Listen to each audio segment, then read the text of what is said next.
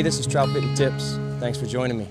The key to catching trout is covering water. Find feeding fish, find the hungry ones.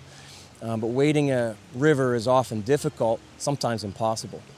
But then if you add a third point of contact with a wading staff, it can be amazingly effective if you rig it the right way. If you rig a wading staff the wrong way, it'll slow you down, make your day worse. If you rig it the right way, it'll give you access to water that you just couldn't reach otherwise. So let me show you my favorite way to rig a wading staff.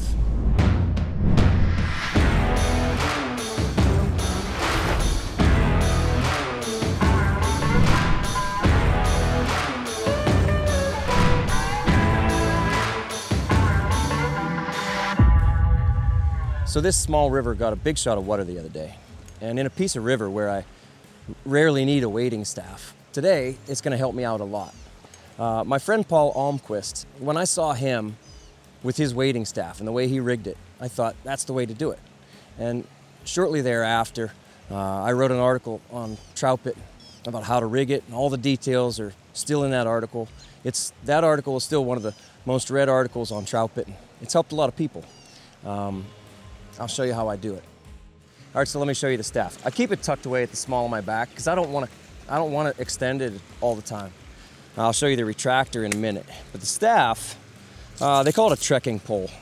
You could buy other things, but I'm telling you, this is the way to do it. It's very light, so it can be used with a retractor very, very easily. It extends, and there you go. I don't want it real tall. You can adjust it. I can adjust this and make it, oops. I can adjust it and make it taller. But I keep it at the shortest setting because I don't want it up here because it'll just get in my way. Anyway, it's real light, it's foldable, and it's affordable. You can buy 2 of these. They come in a pair all the time. Oh, I think they're 35 or 40 bucks. And this staff, I'm gonna say, has 200 days on it, 150 days on it. Something eventually happens. Usually this little leaf spring inside there will corrode. But I mean, you know, hundreds of days on one staff's not bad. All right, so the other component is the retractor. You have to have something to keep it right here on your hip. Gear keeper retractor. If you can use something else, but I'm telling you, these are the best. I've had this one again for this is probably 300, 400, 500 days, I bet, just on this simple retractor. They make different tensions. This is a 12-pound retractor. If you go heavier, like the 30-pound retractor, it's a big clunky thing on your hip. You go lighter though, it won't retract the staff all the way. These little details kind of matter. So, gear keeper retractor, 12-pound, and you want it to go all the way back.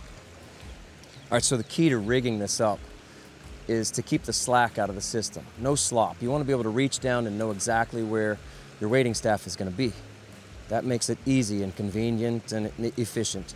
So these wading staffs come with a web handle that comes out here. Now that's slack. Get rid of it. Take it out. And there's a pin that runs through the center of this handle, and I put a zip tie around that pin, and then I take the male end of the gear keeper and run that through the zip tie. Of course, cut off all the slack and take the slop out of the system. So I also don't want any slack here at the gear keeper itself. Again, I'm going to connect this up, and then no slack down here. So for me, I mount this gear keeper to a sturdy wading belt. If you find another way to do it, great, but this really works for me. This is a nice sturdy wading belt, and then I just, again, use zip ties to keep that gear keeper on there. I will say, I like this little bit of rotation and flexibility to it, so that when I'm extending the retractor, you know, it can kind of rotate and move around. I like that. But when I let go, it's right there. I always know right where it is. All right, so having no slop in the system is a big deal to me. I want to know right where my wading staff is going to be. It's on my left hip. I know where it's going to be. Often, I'll be in the river. I'll be fishing. I don't even have the wading staff in my hand. I don't need it. And then if I start to stumble, I reach down, grab it, use it. I know where it is. If I let it go and now I'm out here wading into an even heavier piece of water, and I say, boy, I'd like to have it, it's always right there. Which brings me to this point. Put it in your line hand. This is my rod hand. This is my line hand. My line hand is doing some work sometimes, and then I can use it for the staff. My rod hand is always busy, There is no point having this staff on the other side and having to change hands. It just makes things so much easier. If you train yourself to use, your line hand is your offhand, usually your non-dominant hand. But you can do it. You know, you can use the wading staff with your line hand. It just makes you so much more efficient. And you have access to all of this water by using a staff this way. All right, so rigged this way, the wading staff is an asset, not a liability. You don't want to have to reach for your wading staff. If it's a distraction, then it takes away from your fishing. But rigged up this way, a wading staff makes strong waders stronger and fast waders faster. It gives you access to water that you just couldn't reach otherwise. All right, that's it. Fish hard, friends.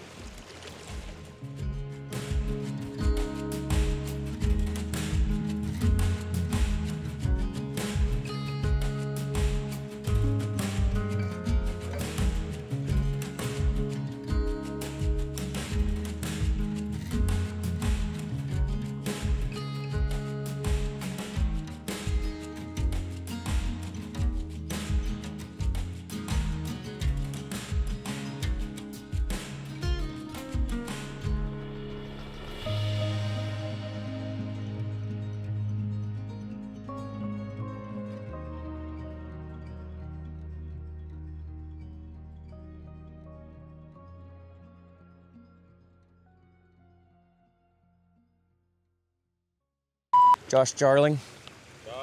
Josh Jarling's ready. You have to. Yeah, that's not good. This is my guide position right here. I'll get hate. All right, here we go.